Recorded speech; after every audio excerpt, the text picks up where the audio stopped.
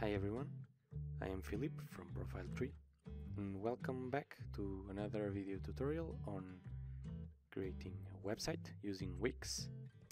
So in last video we made a website with Wix ADI, Artificial Design Intelligence, but if you didn't get satisfied with your website or want to edit in a more sophisticated way, you will probably want to switch back to the Wix Editor because everything gets more customizable. You have a greater range of tools and you can make the front end of your website better and way more personalized. So the first thing you'll need to do is come to this tab here where it says Site and go down this button that says Go to Editor, and you will click in this button.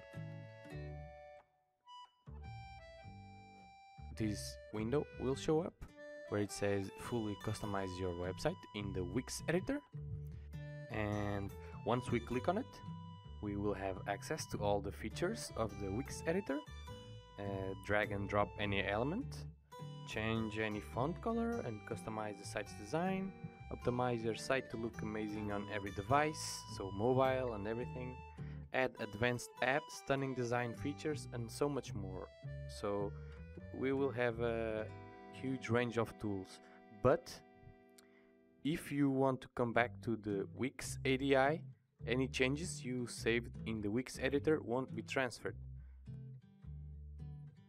So now click on this button, go to Wix Editor, and our website will be transferred to the Wix Editor.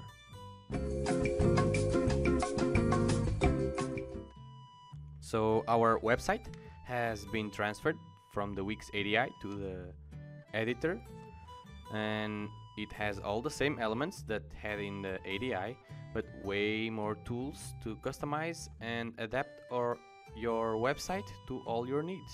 For example, now I will edit the header and I will click on the design button, choose my predefined design style, and when I'm done I click in customize design and I will edit it in any way that I want.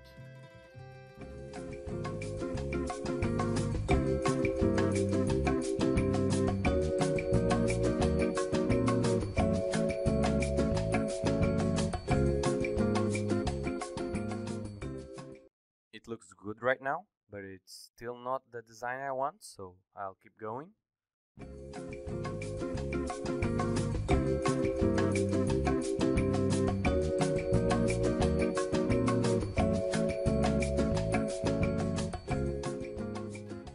Now we have a full website completely built by Wix ADI, but with that little personal touch.